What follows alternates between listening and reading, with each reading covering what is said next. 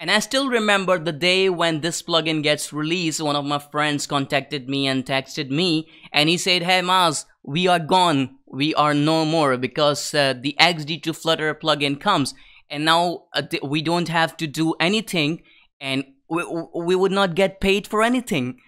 And I was like,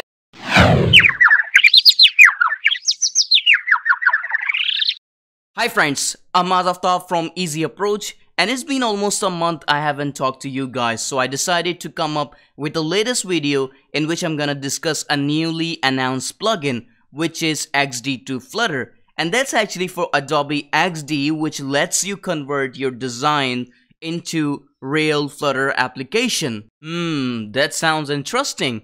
A plugin by which you can convert your Adobe XD designs into real Flutter application. However, the plugin is still not in his first version, but they rather call it early version now.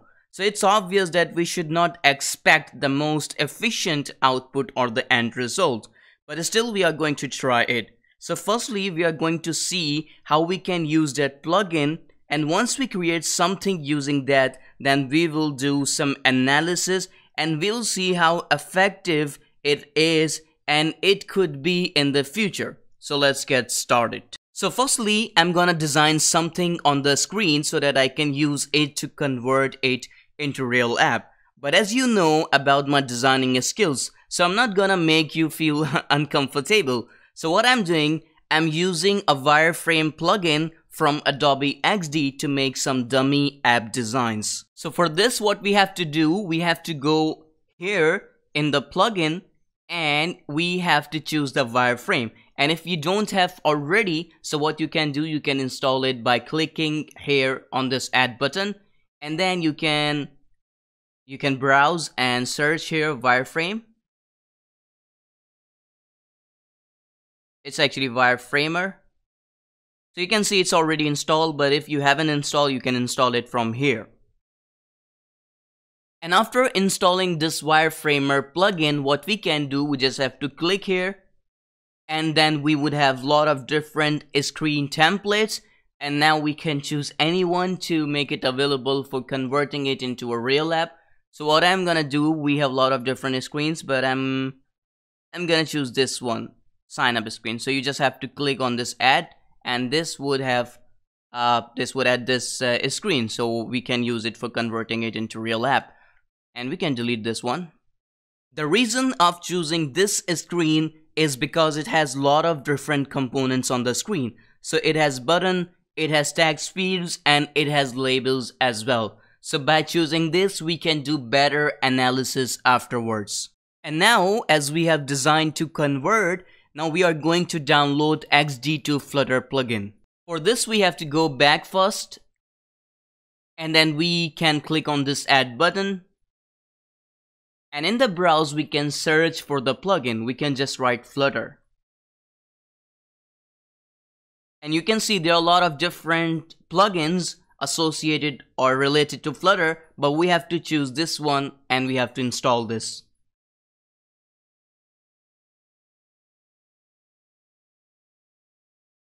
So you can see the plugin is installed. And now for converting it, you first have to click on this newly installed plugin, which is XD to Flutter, and you have to first go in this UI panel. And here we first need to give the Flutter project path. So we don't have right now, but we are going to make it. And after making one, we will give the reference of that project over here. And then we have the code path. It's actually the directory within the project where we have all the files of the project. So normally we have all the dot files inside the lib folder, so that's why we have to give the lib here. And then we have the image path, so if we have any sort of images, then we have to give the directory where your images are stored. But you can see on this screen there is no image, so we can just leave this. And then we have the widget name prefix, so we can go with XD underscore, which is the default one. And then at the last, we have these three checks as well. This is prototype interactions. And since we have just one screen, so there's no prototype interaction, so we can leave it unchecked. And then we have resolution aware images. It's still we don't have any image, so we can leave this as well. And then at the last we have export color assets. So this is our project is just single screen based, so we don't really need to have this uh, different file for the color assets, but maybe we can do it. That's all what we have to do first. But as I said, we have to give here the Flutter project path, and we haven't made yet. So now I'm gonna make a new Flutter project for it. So let's open the Android Studio or whatever you are using, and then click on start new Flutter project. And like you always make a new project, you can make like this. So I'm gonna make it XD to Flutter or XD underscore.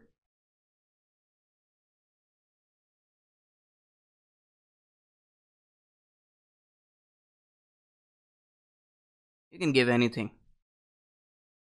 I'm not really good in giving names. And let's go where I have the SDK. It's inside the source. Okay. So now let's create a new project and click on finish.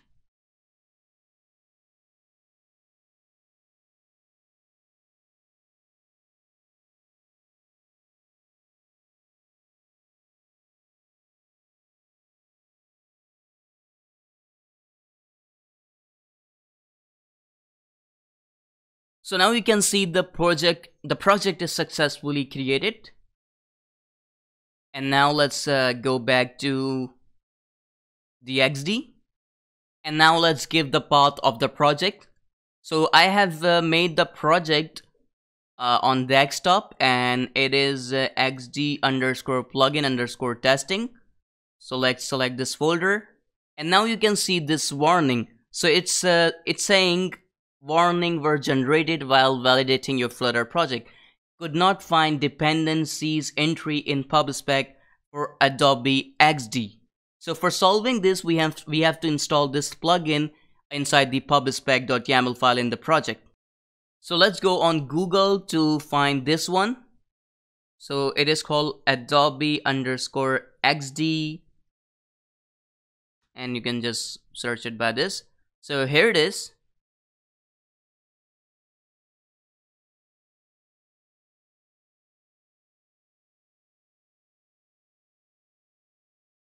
So you just have to copy this guy and you have to install in your project PubSpec.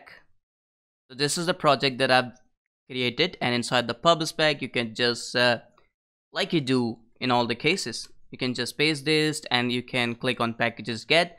This would install the package, and then when we'll click on the export all widgets, it would create it would convert the designs into real Flutter application without giving any sort of warnings. So now let's click on continue. This should create or convert the design into code without giving any sort of warnings.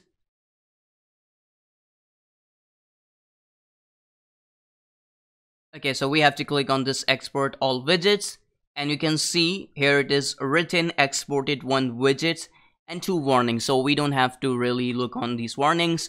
And if we go on the project and we go inside the lib, so you can see 2 files. The one is for colors and one is for sign up screen. So now before doing analysis, now let's first open the application so that we can see the output. So we have to go in the main, and so this is the starting of the application. So we can just remove this, and instead of giving this my home page widget as the first screen, what we can do XD underscore sign up 1 screen, that is the generated screen. So this is it. Now let's run the application.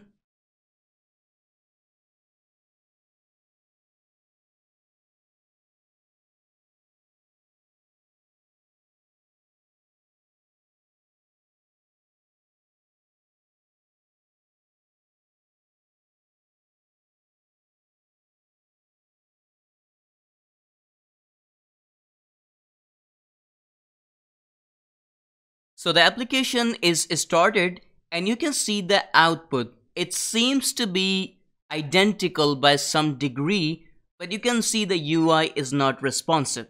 So anyways, let's take a look at the code and do some analysis. So what I'm doing, I'm going inside the file, which is xd_signup.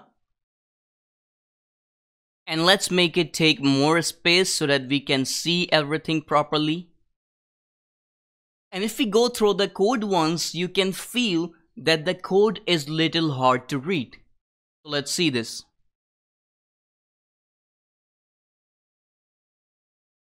And one of the reasons of its being hard is because the plugin using stack as the parent widget. And for the each individual elements, they are using a transform.translate for positioning by giving the offset or absolute value. So that is why you can see this thing, the transform.translate widget, all over the places. You can see over here, this one and this one. And if we go a little below, you can see this one again, and here it is. And there are a lot of this transform.translate for no solid reason. It's because they are using for each parent widget, they are using a stack. You can see over here, it is a stack. It is stack also. And if we go down there, it is stack also. For each parent widget, they are using a stack. And as the elements inside the stack are overlapped, so we gotta give some absolute positions to give them a proper position. And what they are doing, they're using transform.translate for giving the position by giving the offset of the absolute position. So that is why the code is little hard to read. And the second issue with this plugin is that for each individual component on the screen, they are using the same widget. They are just using the container for each of the components that exist on the screen. So for example, see that we have this text field. So it was in the design, but there's no way of recognizing by the plugin that it's actually the text field, but rather what they are doing, they are just making containers. For example, like for this continue button. So here's the code for the continue button. So it's from here. So if I minimize this, so this is the code. So it's actually wrapped inside the stack. And if we go inside it, you can see for this blue thing that is for button, they are using this container of fixed height and width. And for the continue text, what they are doing, they're actually making another widget, which is the text widget that's wrapped inside the transform.translate for positioning it accordingly on the button. So what they are doing, they are using text widget. So just two widgets, actually they are doing it perfect. Like for the text, they are using text widget, and for the containers, they are using containers. But for most of the parts, for most of the components, they are just using containers. So this should be the button widget, but instead of button widget, it's just the container. And you can find this all over the places. If you can click on this, so there's nothing happens. It's because this is just a container. It's not a text field. So it's just a container with some decoration, and that's what it is. So this is also the problem in this plugin. Anyways, let's talk about some positive aspects of it as well. Considering this, that it is not even the first proper version, it is just the early version, and it is great and producing some output. And if they manage to fix these two major issues like the unnecessary use of transformation widgets and choosing container for each and every component on the screen, it could save a lot of time for front-end developers to develop the UI, and it can be a game changer.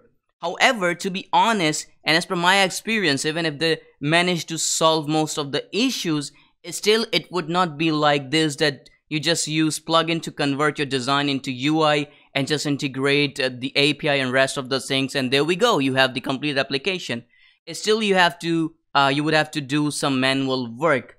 But let's wait and see how much they would improve it and how much it would get improved in the next version. And I still remember the day when this plugin gets released, one of my friends contacted me and texted me, and he said, "Hey Maz, we are gone, we are no more, because the XD to Flutter plugin comes, and now we don't have to do anything, and we would not get paid for anything." And I was like, uh, it's not possible that it could do everything.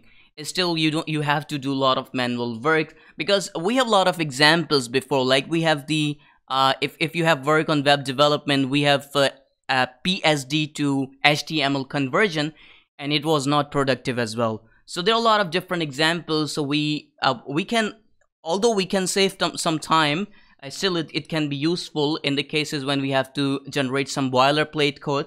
But it would not be like you can just use a single this plugin and you can just convert and make your application. Still, you have to do some manual work.